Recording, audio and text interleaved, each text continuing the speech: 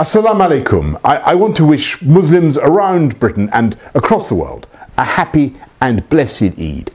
The past few months haven't been easy for anyone, but for British Muslims, first you had to observe Ramadan, normally such a social time, under lockdown, and then many wanting to perform Hajj have had their hopes dashed because of the restrictions relating to the virus. So I want to say a huge thank you for the sacrifices you've made and for all your heroic efforts, literally helping to save lives through social distancing, giving generously to those in need, and looking after the vulnerable as you have through food donations and other help.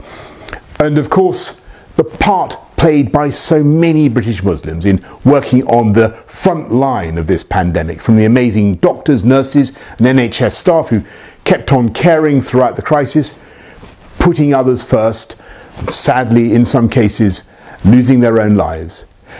I want to thank the key workers in other sectors, the teachers, the police, care workers, and those who kept our transport running.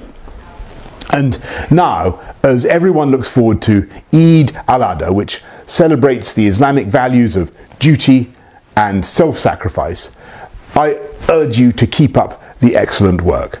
With social distancing and limiting the number of friends and families in your homes, and engaging in the test and trace process if there are cases of coronavirus in your area, to help protect you, yourselves, and to help protect others.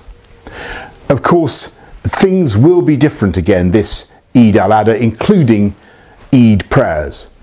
But it's my fervent hope that you do get to enjoy the festivities and get some incredibly good things to eat.